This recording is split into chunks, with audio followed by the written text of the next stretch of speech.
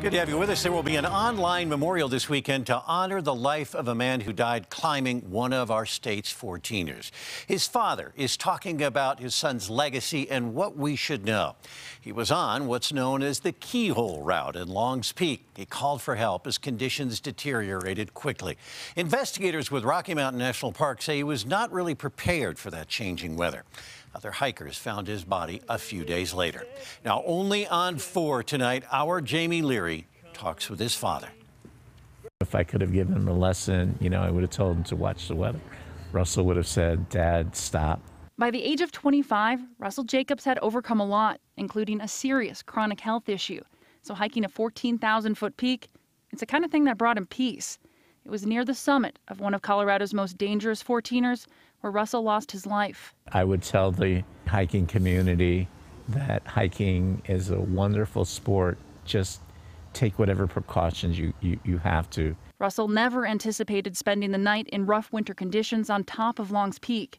For his dad, there's another lesson about leaving this world a good person. I know he's made an impact on the world. All these people's had such wonderful stories about how he impacted not only his co-workers, but the dogs. His co-workers and the dogs at Hike Doggy, a Golden-based doggy daycare. Russell's father, Keith, flew into town to meet the crew his son talked so much about. They loved him. We just celebrated his 25th birthday. Of course, he sang. Brown-eyed women, red grenadine. Just 2 days before Russell set out to climb Longs Peak, he was celebrating his birthday surrounded by people who loved him.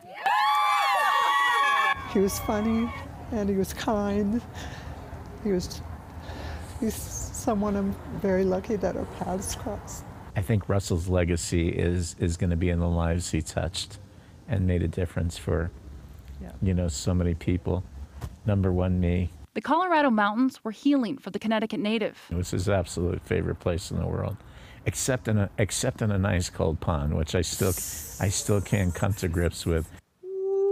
Whether he was plunging into a mountain lake or caring for dogs, Russell always went above and beyond. I'm sure when Russell was up on the mountain, he had that same spirit of, I'm not going to give up. So Jamie Leary reporting there. On CBSColorado.com, we have our stories about the recovery effort involved in his loss.